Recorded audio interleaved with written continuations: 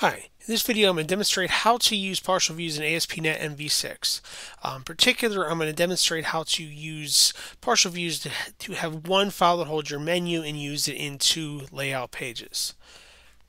In a previous video, I created two layouts for my project. I created the basic layout, which was given to you by Visual Studio, and I created an add layout that creates this really obnoxious sets of rows and columns with images. The problem, though, is both of these files have the same menu bar. That becomes a problem because what if I need to change it? Then I need to change it in two places, and that's a pain in the butt. So let's get this to work. What I'm going to do is I'm going to create a new view. Okay, go over here in my shared, right click, add a new view. Create a view, add it. Make sure you call it something smart. I'm going to call it underscore menu. No, I'm just going to call it menu. And I'll make it as a partial view. I'm going to call it underscore menu. The underscore keeps it shared, or keeps it shared, and doesn't make it visible across the web.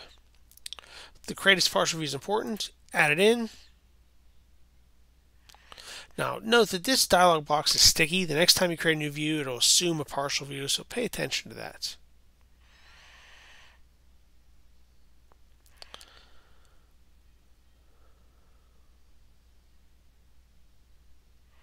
It's taking a long time to generate. There it is. Okay, so I'm going to go back to my menu, or either one of my layouts. I'm going to copy all this nav stuff. Actually, I'm going to cut it.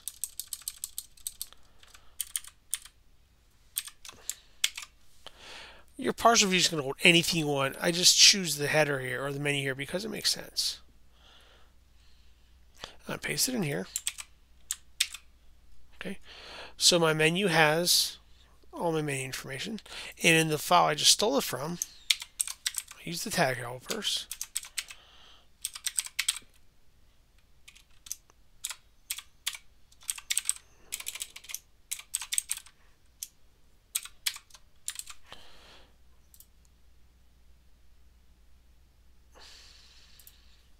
Make sure I got my file name right. Lowercase that's.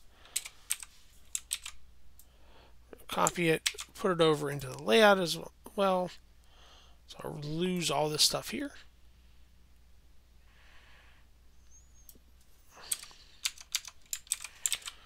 Alright, save it. Run it. And both pages should still have the menu. And since I've created this partial view, if I need to make a change to the menu, I only have to change it in one file.